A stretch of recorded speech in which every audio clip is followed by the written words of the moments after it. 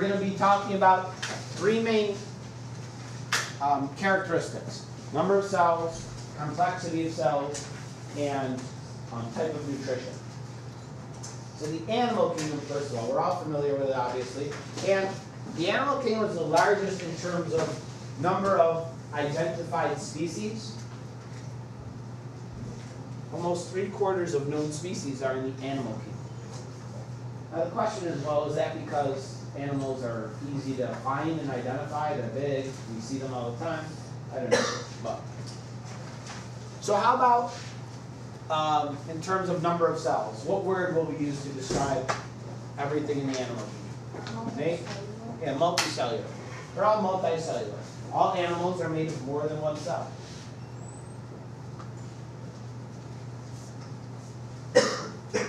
What about complexity in terms of what we just talked about? Do animal cells contain the nucleus and other organelles? They do. So what word do we use to describe them, Habib? Yeah, they're eukaryotes.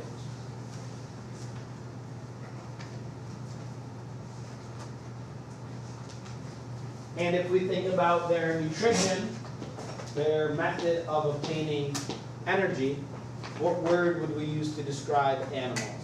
Peter?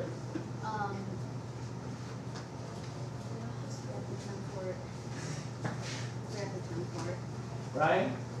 Heterotrophs. They have to go out and find other organisms to consume in order to get their energy.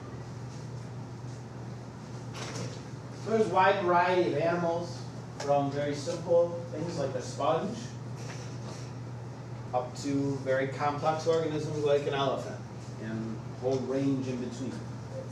Okay? Things like worms, mussels, clams, lobsters, butterflies, ants, spiders, frogs, all are animals. They all have these same characteristics that we just listed. A sponge is a living organism, yeah. We're going to talk about invertebrates as a section of this unit, and we'll talk more about sponges and what they actually are. So that's the animal kingdom, which you're all familiar with. Plant kingdom, also we're familiar with, I'm sure. In terms of plant kingdom, number of cells, what word will we use to describe them? Multicellular. Complexity of their cells, what term would we use? Also eukaryote. So we sound a lot like animal kingdom. Well, what about nutrition? What do we talk about that? Autotrophic, trophic? Yeah, they are autotrophic. They are able to create glucose through photosynthesis. So they can make their own food. They're autotrophs. Friend? I have a question about this. Yes. Do they drink the water they swim in? Probably somewhat. Yeah. Fish? Okay. Yeah, they need water just like any other living organism. Some they can absorb through their tissue probably. Some they consume as they eat. So yeah, they do. So examples of plants: trees, corn, grass.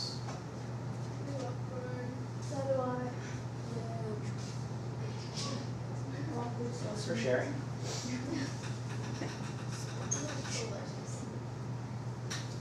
All right, so let's get to some things that maybe are a little bit more unfamiliar. Now, fungi. You know, people see a mushroom growing out of the soil, and they lots of times think it's a plant. Okay, it doesn't move; just sort of grows there. How is it different than a plant, though? Huh? It feeds off dead plants. Yeah, it's different in terms of nutrition. Mushrooms are known as a decomposer. Okay, mushrooms break down organic matter in the soil. For example, in my front yard, we have between like the road and our sidewalk, there used to be a tree there, but it died, so we cut it down, ground up the stump. But in that exact area where the tree used to be, each spring, we get a huge patch of mushrooms that grow there each spring. So why do they continue to appear there every single spring? What's going on? Juliet? Yeah, there's still the remains of roots and stuff that are in the ground that weren't removed, and those mushrooms are decomposing it. They're breaking down. They have these root-like structures that secrete enzymes that break down the wood, the organic material, and they absorb that. That's what they use for energy. They absorb that material. And so that's why they're called decomposers. All right, so fungi, again, they are multicellular or unicellular. We'll talk about the unicellular examples in a second. But some types of fungi are unicellular, some are multicellular. They are also eukaryotic, so they have a nucleus, in other words.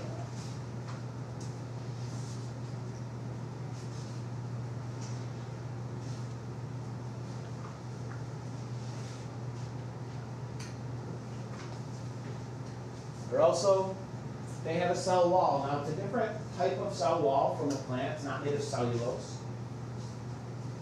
But they also have a cell wall. And they don't have chlorophyll, so they're not autotrophic. They're heterotrophic.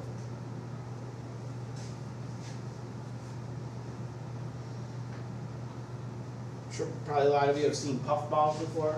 Yeah. Little mushrooms, they might grow in your backyard. They actually get pretty big. They can be, this big. You ever squeeze one of them? Yes. The stuff comes out. What's coming out? Seeds. Close to seeds. In fungi, we call them something else, spores, reproductive cells. So those are going to float through the air. Eventually, they land somewhere and start to grow into new mushrooms. So actually, puffballs are edible if you get them young, before they sort of dry out. The flesh is like a regular kind of mushroom if you get them early. No. Dandelion's a plant. But they reproduce in a similar way, is that what you're saying? Yeah. Yes, because in a dandelion, each of those little fuzzy things is attached to a tiny little seed which floats away. Yeah, so they disperse spores like plants disperse seeds. I have a story about a, what was it called? The puffball? Yeah. In my grandma's old apartment, there was this huge puffball on the side of her driveway, and she rents an apartment from somebody else that, and one day when we went to pick her up, my dad tried taking the puffball thinking, and then the other people came out and yelled at him because they were watching it grow. Oh, really? Yeah. How big was it? Was it really big? Oh, it was yeah. huge. Yeah, they get really big sometimes. Like, my friend and I, we were like at somewhere, and my friend like picked up like a mushroom, and he like threw it at my back, like green, like he stepped on it and green like sprouted everywhere. Is that the spore? Yeah, those are the spores. Yeah, because he like threw it at my back. Yeah, one way to identify a mushroom, like, people sometimes gather mushrooms to eat, but you have to be very careful because some mushrooms are poisonous. But one characteristic you use to identify mushrooms is a spore print, where you take like a piece of white paper, you put the cap of the mushroom on the white paper and let it sit for several hours or overnight, and the spores in the gills of that mushroom fall out, and by looking at the color, that's one way you can help to Which identify color a is mushroom. bad? There's no necessarily bad color, but the color is different depending on the species, so it can help you identify it. And so they break down organic material. That's their means of nutrition.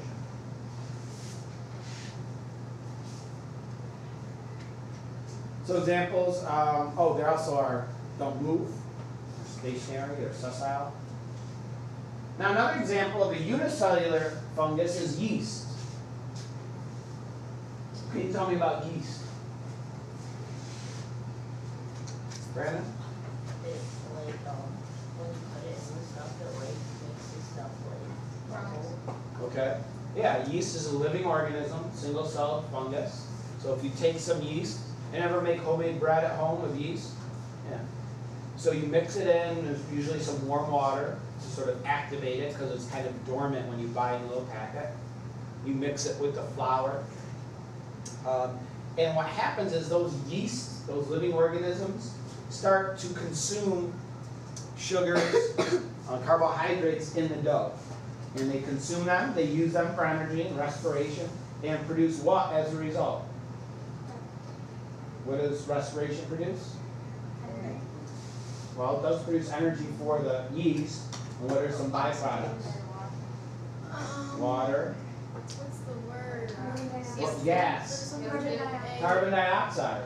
Those carbon dioxide bubbles are what cause the dough to rise. When you cut into a slice of bread and you see little holes, little air pockets that make the bread like fluffy, each of those was where some carbon dioxide was released by the yeast and formed a little bubble in there. And that's why the dough rises after you add the yeast.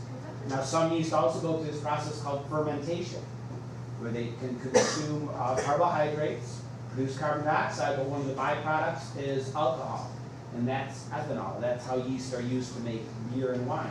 If you mix certain types of yeast with grape juice, they consume the sugars in the grape juice, convert it into alcohol, they use some energy, and they produce carbon dioxide, which can make it carbonate. So alcoholic drinks are made using yeast as well. All right, so yeast is a fungus, mushrooms are a fungus, mold, that might be on an old slice of bread is a type of fungus, or that grows in a wet, damp area. And if you have like a damp basement, you may have mold growing somewhere. That's another type of fungus. All right, let's move on to protists. Our next section after we're done with this taxonomy section is going to be all about protists. And the protist kingdom is actually kind of just a catch-all where scientists ended up putting lots of different species that didn't quite fit anywhere else. And so there's lots of different characteristics to protists. But they are unicellular, single-celled organisms. Some can be autotrophs, some are heterotrophs, and some actually are both.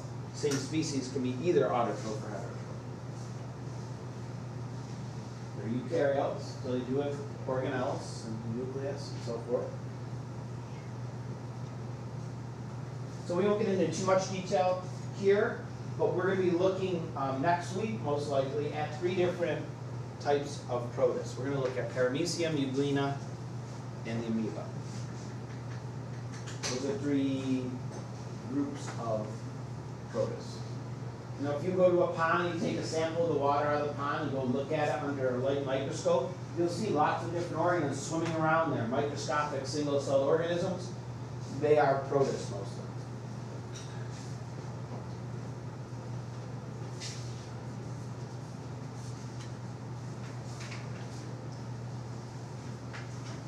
All right, and that leads us to our last 2 kingdoms. Bacteria and archaea. Now, so far we haven't talked about any kingdoms with what characteristic? Yeah, we haven't mentioned any prokaryotic organisms yet. Everything previous to this has been eukaryotes. But bacteria and archaea are both prokaryotes. So simple cells, they're generally very small. And bacteria are unicellular, single-celled organisms. They are prokaryotes. They have no nucleus. They have no mitochondria or chloroplasts and so on. Very, very small. Some are heterotrophs, some are autotrophs. And so you're probably familiar with bacteria because of what? Yes, some can make you sick. Not all bacteria make you sick. Some are actually beneficial. In our digestive system, we have many, many bacteria living in our digestive system that help us break down certain parts of foods that we eat, to release certain vitamins for us. And in fact, if you if you destroy all those bacteria, you can get some digestive problems. You can get a stomachache and cramping.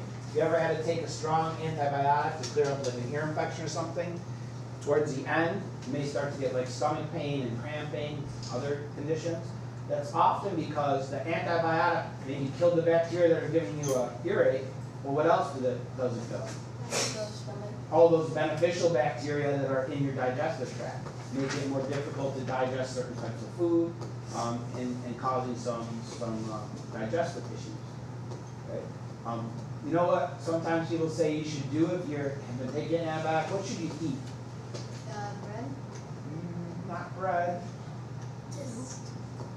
Certain types of yogurt, because what's in yogurt? Milk. Some of these bacteria that produce yogurt, okay, can be helpful to your digestive system as well. Is that why you eat so much yogurt? I just like doing her. It's good for breakfast. It's healthy. So examples, it just says bacteria up here, but can anyone name a certain type of bacteria, a specific? Tom? Bacteria. What? Bacteria. Eubacteria is a big group of bacteria. Does anyone know if bacteria can make you sick? HIV, or is that a That's a virus. E. coli. You ever heard of E. coli? Certain types of E. coli can cause food poisoning. If there's E. coli in a meat that you eat, it's not cooked properly, it can make you sick. Salmonella, probably heard of. Yeah. Strep bacteria, streptococcus, causes your strep throat. That's where the word comes from. There's all sorts of different bacteria that can are pathogens that can cause disease. Dichotomous. Okay, yep, that causes what? Like diarrhea. Yeah, is that what's called beaver fever? Yeah. You go out and you're hiking or whatever, you're camping, and you sometimes drink some water from a stream. It may be contaminated with certain types of bacteria that cause some digestive issues, we shall say. All right, and the last group, archaea. Archaea is a kingdom that was created more recently when scientists began discovering, these organisms used to be sort of lumped in with bacteria because they have lots of the same characteristics. They're also unicellular. They're also prokaryote. They're also can be heterotroph or autotroph. So it sounds very similar. But once scientists started to explore them in a little more detail, look at the structure of them, look at the molecules that compose them, look at their metabolism, they found, well, they're not really that closely related to bacteria. And so they split them off into their own group. These archaea, some of them are very interesting. They are often called extremophiles, which means they are organisms which can live in quite extreme conditions.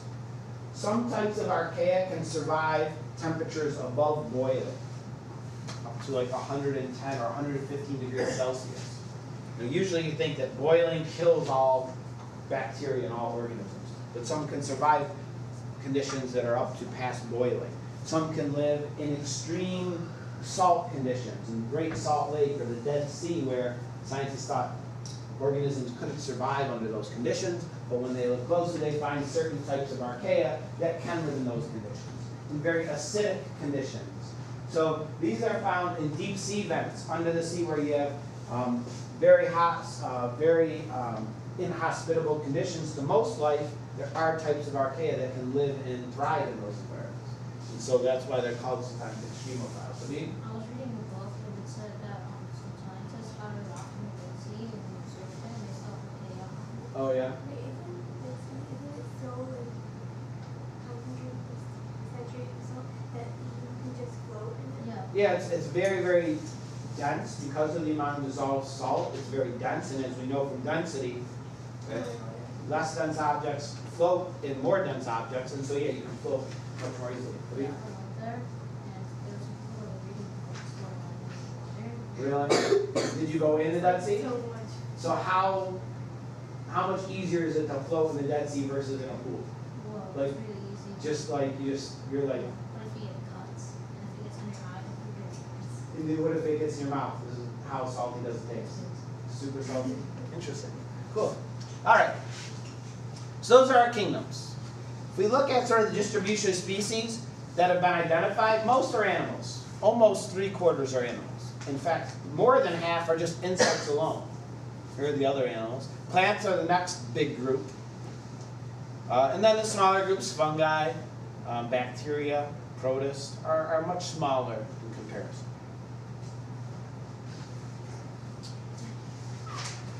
All right, let's do this fairly quickly. It's just sort of putting it all together. So for each of these, what words am I looking for you to use here in this row? How does it obtain food? Matt? Heterotroph or autotroph? So, Linda, animals, what word should I use? Heterotroph or autotroph? Heterotroph. Tom, how about plants? What? How about plants? Autotroph. Autotroph. Kayla, how about fungi?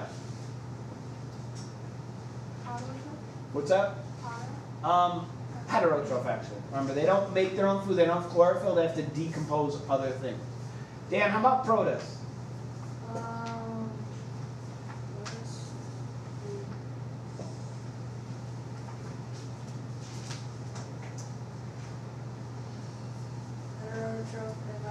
Yeah, they can be both. Some are autotrophs, some are heterotrophs. Jimmy, how about bacteria? Both. Yeah, they also can be both. And archaea, Peter? Both? Yeah, they can be both as well.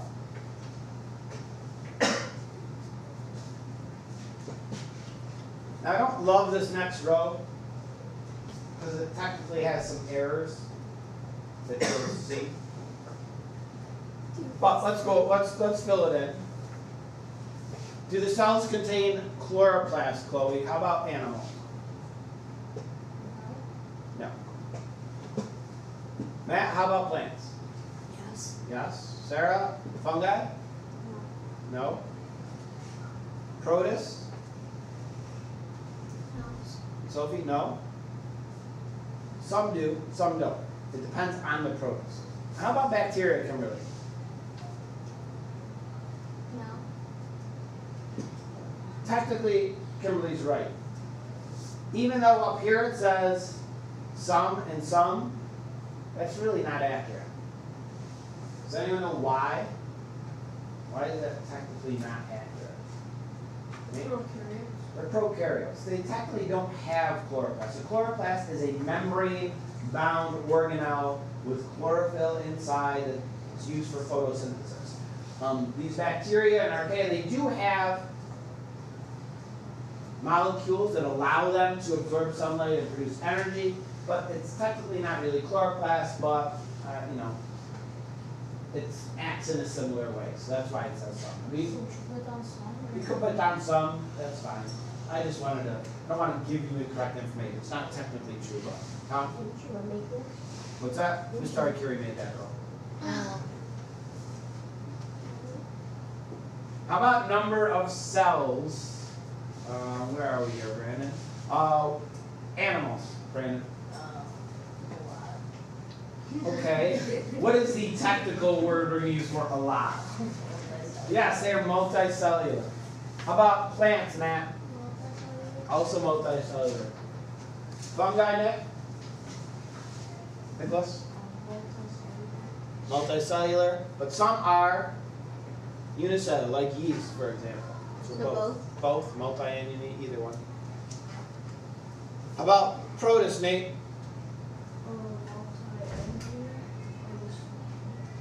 Which? You're right, it is either both or no. It's actually no. Unicellular. They're unicellular. How about bacteria, Caitlin? No? Unicellular? Maddie? Archaea, unicellular. Okay, eukaryote or prokaryote, Ryan? Animals? Eukaryote. Rosemary, plants? Fungi, Sophia? Protists, Juliet? What's that? Eukaryote. Bacteria, Cece?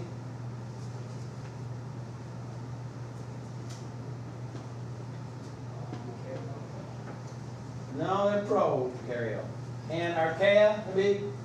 Prokaryote. So just a summary of the characteristics of each of these. Now, domain, so these are the kingdoms, but domain is a group even larger than kingdom. All of these organisms, all of these kingdoms are in one domain. Domain is called eukarya. All these ones in the group. Why do you think that's the name of the domain? Right? Because they're all eukaryotes. Yeah, all of the organisms in the eukarya domain are eukaryotes. Then we have the bacteria in its own domain, and archaea in its domain.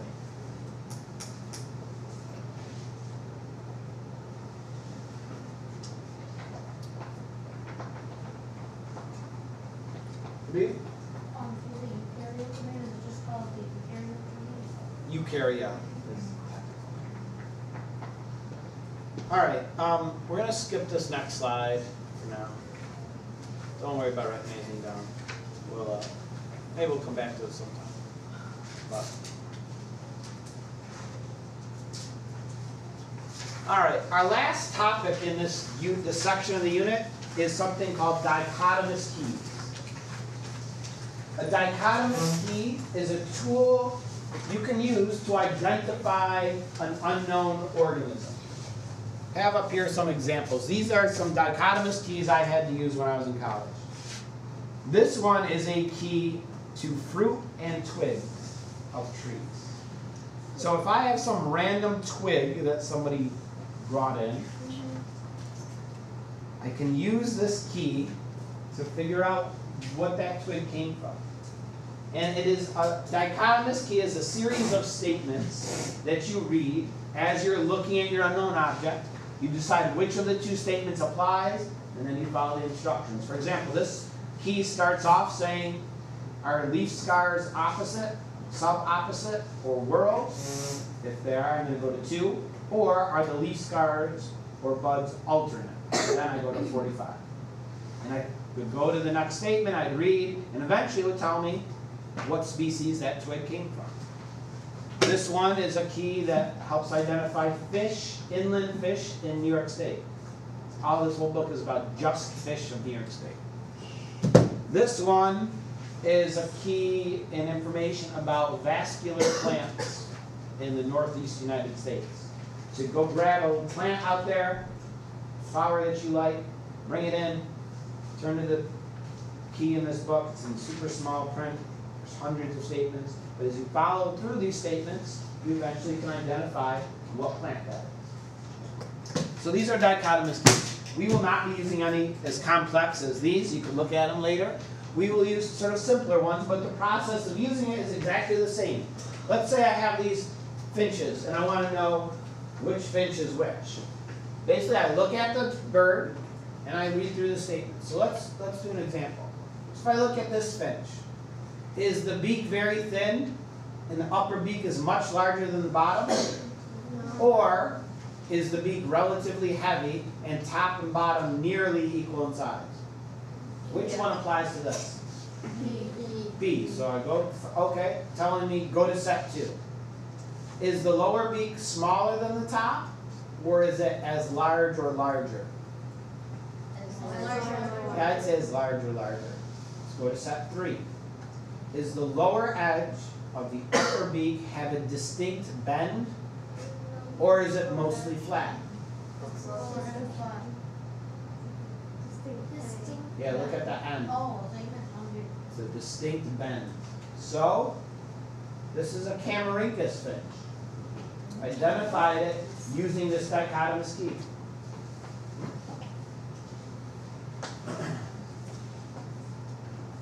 Let's look at this finch. Beak thin, very thin. Upper beak much larger than the bottom. Or relatively heavy, top and bottom about equal size. Let's say about the same size. Not very thin. So yeah, let's go to step 2. Is the lower beak smaller than the top? Yes. Okay, this is a Geospiza finch. Got this one. Is it very thin beak or relatively heavy? Go to 2. Is lower beak is large or larger than the top? Yes. Go to step 3. Is the lower edge mostly flat or have a distinct bend? Mostly flat. Yeah, mostly flat. That is a Platyspiza finch. And then the last one. Beak very thin, upper beak much larger than the bottom, or relatively heavy, top and bottom equal size? A. This is Certhidia finch. Peter? How is the Geospiza finch, how is its beak, lower beak bigger than the top beak? It's not. The lower beak is smaller than the top. So that's how we use a key. And in your notes you have lots of examples. Here's another one, it's pretty simple, but again, if you didn't know what these sea creatures were, you can use this key to figure it out. For example, let's take this one. Let's look at this. All right, does it have tentacles present or absent? Present. I go to 2. Does 8 tentacles or more than 8? More than 8. I go to 3. Do the tentacles hang down or are they upright? Upright. This is hanging down. Upright, it's a sea anemone. So again, you follow statement by statement until you've identified your unknown species. There's another example. Anyone seen a movie with creatures that look like these? What is it? Gremlins. Does anybody know one of the rules if you have a gremlin? Don't feed him past midnight. Don't feed him past midnight. What's the other rule? Don't get him wet. Dan? Put them in water. Don't get them wet. Third rule? They hate sunlight. Yes, keep them out of the sunlight. If you've never seen the movie, it's a good one. You should watch it. Gremlins. What happens It's if from the 80s, like a movie from when I was a kid. What? What happens if you do all that? You'll have to watch the movie and see, Kimberly. I don't want to spoil it for you. Each thing has a different result. I'll say that. Like has like lights and it's Each like, thing has a different like, result. what's it called up in the attic, and then something happens to them and they hatch and then they start like eating